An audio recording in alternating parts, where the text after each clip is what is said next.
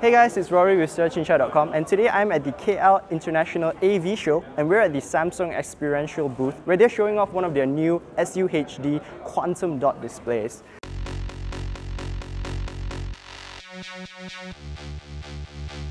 Now I know you must be wondering, what on earth is Quantum dot and how is SUHD different from regular UHD? Well, that's what we're here to find out. This is Jason Fu, the head of Samsung Malaysia's audiovisual business unit, and he's here today to shed some light on Samsung's seemingly complicated TV technology. There are three main things that you actually probably want to know a little bit more about our TVs this year. First of all, our Quantum dot technology actually produces 1 billion colors expression, so you actually get the very finer details in terms of colors.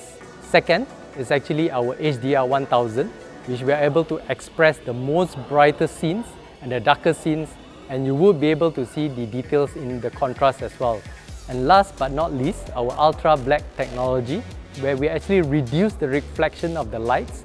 For example, if you're opening up your curtains and so on, so you don't get to see any reflection behind the TVs.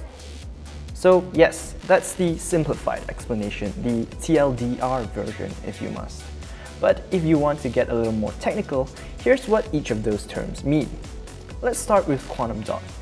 Quantum dot technology basically refers to the way light and color is pushed through your television set.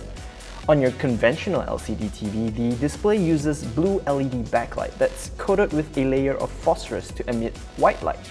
This white light is then passed through an RGB filter, which then turns into what you see on the screen. The problem with this method is that the white light created isn't clean or pure. As a result, a lot of the light is lost after the filtering process, leading to less bright and less vibrant images. With Quantum dot, you don't have this layer of phosphorus. Instead, you have a layer of quantum dots that emit their own light and color, depending on the size of the dots, when they're struck with light from the blue LEDs. This means instead of muddy white light, you get clean colored light passing through the RGB filter, which gives you much brighter and more vivid images. So, with Quantum dot technology, Samsung's SUHD TVs can express up to 1 billion colors compared to their regular UHD TVs, which can only manage a measly 64 million colors. Next, we have HDR, which stands for High Dynamic Range. You would have probably heard of this term in photography, but it isn't all that common in TV screens. HDR's function in TV is simple. It is designed to give you the best detail in contrast, allowing you to identify, say, a snowman in a snowstorm or a black cat in the night.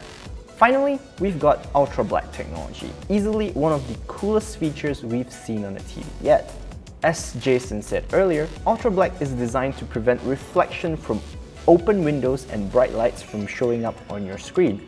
Ultra black is possible because Samsung has incorporated a layer of nanoscaled cones on the display surface that absorb or redirect excess light rather than reflect it. From our brief testing, this does seem to work quite well, though if we placed our LED too close to the screen, it will still reflect. So there you have it, Quantum dot, SUHD and HDR TVs explained. For more awesome content like this, keep it tuned to SUHD.com. It's been nice. See ya.